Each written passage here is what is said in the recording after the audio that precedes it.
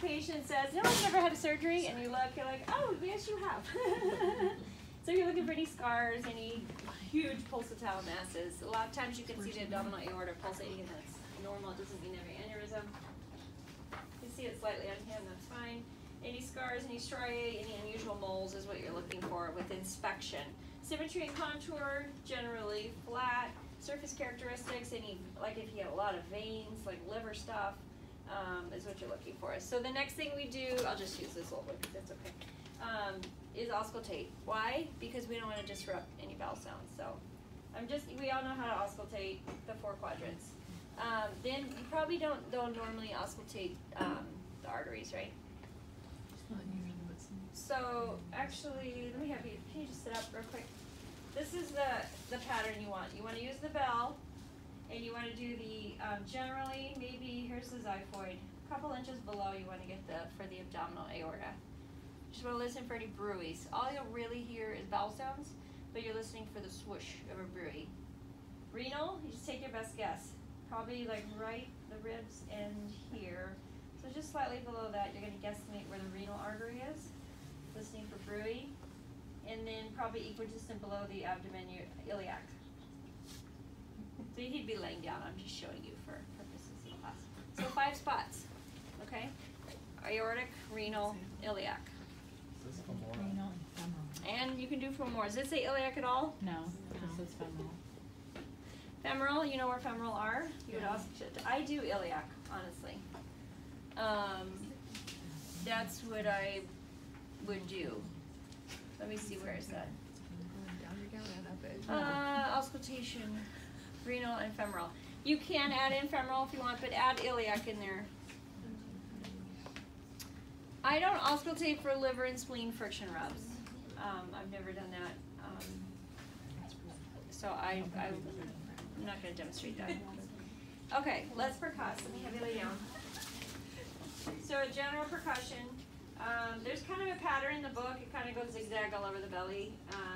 What I want you to get today is the gastric bubble. See if you can find the gastric bubble, which is usually in the left upper quadrant. But see if you can notice the difference in sound.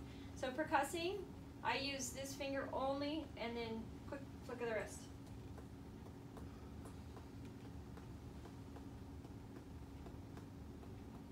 Okay, so you hear remember? Yeah. Ascending, transverse, descending colon. So stool's backed up on the left side, ready to come out. So you're generally going to get a duller thing here and more resonance here. Thanks for sharing. Yeah, today. A lot of pediatrics visits are stool backed up and left quadrant abdominal pain. A lot. Because kids play, they're playing their video games, they don't want to go to the bathroom. So let's see if we can hear the difference. That's what happened to Hallie too. Who? That's what happened to Hallie too. How are you playing too many video games? I saved my game. Hear the difference? I don't know. So his bubble, more symphony here. Duller there. Hear the difference? It's very subtle. No? He'll get good at it, you will. Here's bone. Dull flatness. Flat. More resonant. Okay, so try and find the gastric bubble. Palpate, let's see, auscultate, percuss. Okay, liver span is really hard to percuss, but I'm going to show you how. We don't percuss the spleen, take that off, and you got the gastric bubble. Okay, so what's a normal liver span? Anybody know? 6 to 12 centimeters. So you need a measuring tape, and you're supposed to have a pen, but I'll just kind of mark it. So that's why I wanted a man for this, because it's just so much easier. So I'm going to percuss from resonant to dull, until I get resonant to dull. I'm going to mark it, and then I'm going to percuss down from resonant to dull, and I'm going to measure them. I'm going to start with the easy part.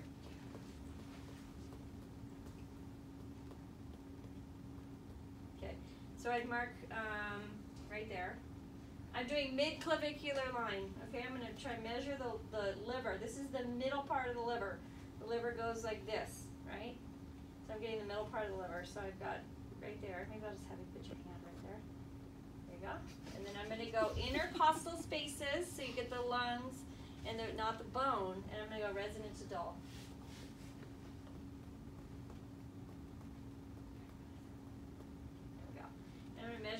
spots, and you have a liver span of 9 centimeters. So 6 to 12 is normal. So I'm getting the liver here. I also, you know, you can let go. Thank you. I mean, you also, you know, if you percuss and you're starting down here, then you're going to start low enough so if they do have hepatosplenomegaly, that you're getting the lower end. You don't have the reflex. You don't have to do the reflex, but if you do this, the T10, 11 should reflex. You're not ticklish, are you? I was about to right now. I'm holding it in. You don't have to do reflexes. I was just trying to. Palpation, light palpation and deep palpation. Okay, so I do hand over hand for my palpation. Light. Look at their face always because they might be stoic and not. Is this right? No. And I go in a pattern. You can go far from the umbilicus and then a little bit closer to the umbilicus. I do hand over hand. There's other techniques you can do one-handed, but I'm feeling for any masses or lumps or bumps. And then you go deep palpation. I won't hurt you. Okay. So that's just much deeper than. So on the stool area. Yeah, you feel it? Uh-oh. Okay. You can palpate inguinal nodes if you want, you know, where they are in the femoral area. You'd be looking for any lymph nodes. Okay, now I'm going to palpate your liver. Okay, so this is how you do the liver. You place your hand where the liver's edge might be at the ribs. When they breathe in, what does the diaphragm do? When a patient breathes in, where does the diaphragm go? Down. Right, so it might push the liver into your finger. So you put pressure, they breathe in, and see if you can feel the edge of the liver popping up. I put my hand here behind the patient, breathe in, and I do not feel the edge of the liver at all. You can let it go in my hand. But you start by pushing in, breathe in, and then you, good. So I'm going to do the spleen, same way. Put my hand behind here, push down, breathe in, good. I do not feel any edge of liver or spleen, but you have to have them breathe so that the diaphragm pushes it into your hand if possible.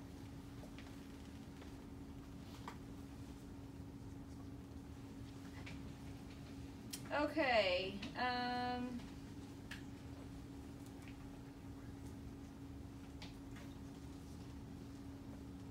Kidneys.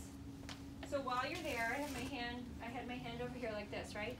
So I'm just gonna scoot down just a skosh and see if you can block, just a skosh. Oh yeah. Block the kidney. So you're gonna push up back here, you can relax. Push up here and try and palpate a kidney. Do you ever wanna feel a kidney? No. You really don't. They say on a very thin young female, you might be able to feel the right hole. But I'm trying to push up and push down at the same time, generally where the kidneys are, and I do not feel anything. So you do liver, spleen, kidney, kidney. Okay. Now we're going to do some special tests. While I'm here, I'm going to show you all the appendicitis and then the Murphy's sign. Let's start with Murphy's sign because I'm here. So what is Murphy's sign test for? Cholecystitis. Murphy's sign, we had a lecture on this, is abrupt cessation of inspiration on deep palpation. So if I'm going to have him take a breath out and a big breath in. And if he stops breathing while I push, then that's cessation of inspiration. If he can keep breathing in, it's negative. So go ahead and breathe out. But you don't start in like you do the liver. You actually just get your hand ready. Same positioning though as the liver. Breathe out. Take a big breath in. Yeah, was that fake or was that real? That was fake. Okay. So do you see how he stopped breathing? Okay, now do it like it's negative. Breathe out. Breathe out. Out. Big breath in. So he kept breathing, so it's negative. So I do a quick push in. Okay, that's the Murphy sign. So you have to do that to work up. The alternate for the, not for the Murphy, but for the liver, if you can hook back here and breathe in, but my nails are too long for that. That doesn't work for me. So Murphy's is quick push in while they're breathing in and see if they keep breathing in or not. Okay, what's roving sign? Anybody know? For really not appendicitis. These are the next 4 tests for appendicitis. Guarding one? Rebound? Rebound is one of them. Rovings is when I push on the left, but it hurts on the right. Like it's roving. Pain's roving. That's how I think of it. Okay, rebound tenderness is what? And where do you do the rebound tenderness? At McBurney's point. So what's McBurney's point? Iliac crest to umbilicus. McBurney's point is 1/3 of the way from the iliac crest to the umbilicus. That's McBurney's point. That's where it should hurt for appendicitis. So when would it hurt if I'm doing rebound tenderness? When I let go. So I'm going to push down. Any pain?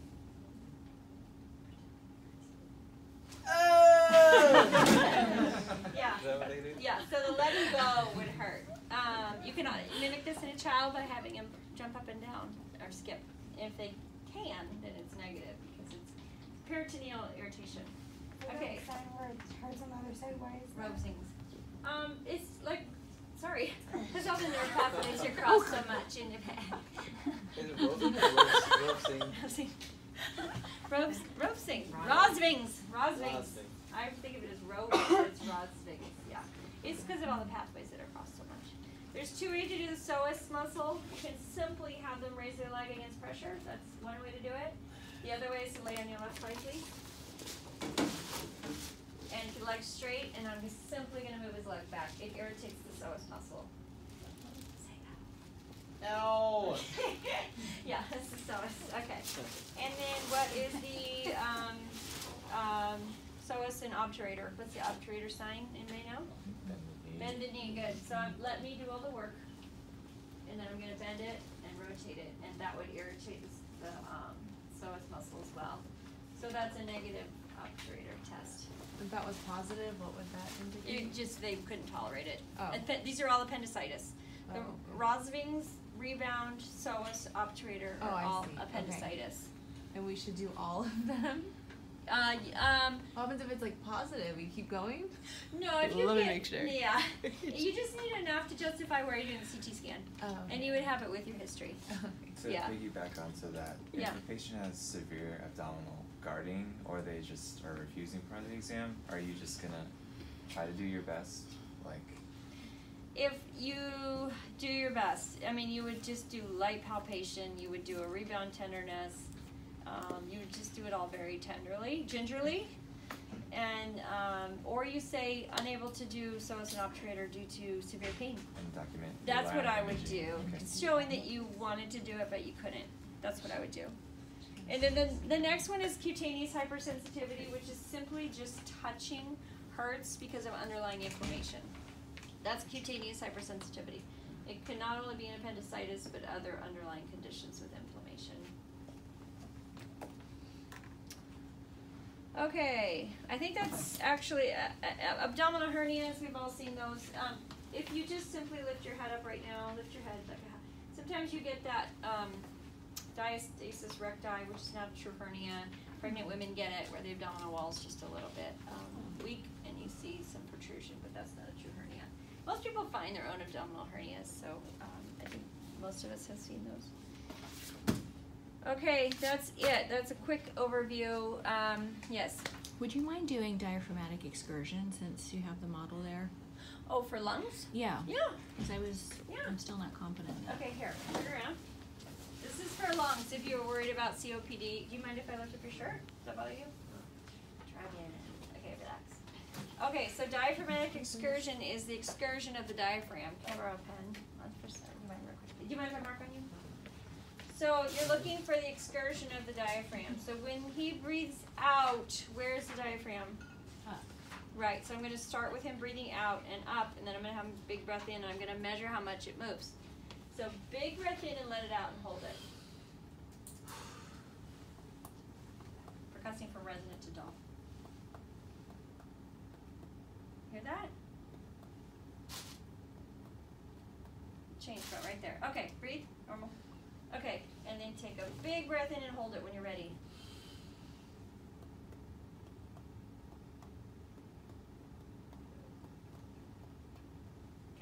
Okay, breathe normal. Okay, other side. Okay, take a big breath out when you're ready. Hold in and out and hold it.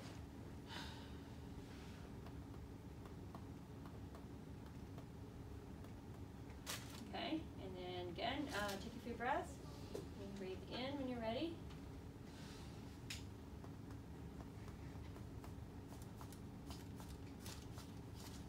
Okay. So normal is 3 to 5 centimeters up to 7 on a well-conditioned male. And You are 6 and 7, so. So you go resonant to dull and then resonant to dull with the breathing. That's diaphragm. Sorry, I wrote on you. So the second time when you start palpating, you actually start You- above yes, the first mark. so that you get a nice Okay. resonance. Yeah. Thank you. That's diaphragmatic excursion. Yes, no problem. Thank you, Julie. Okay. I have multiples. I guess you probably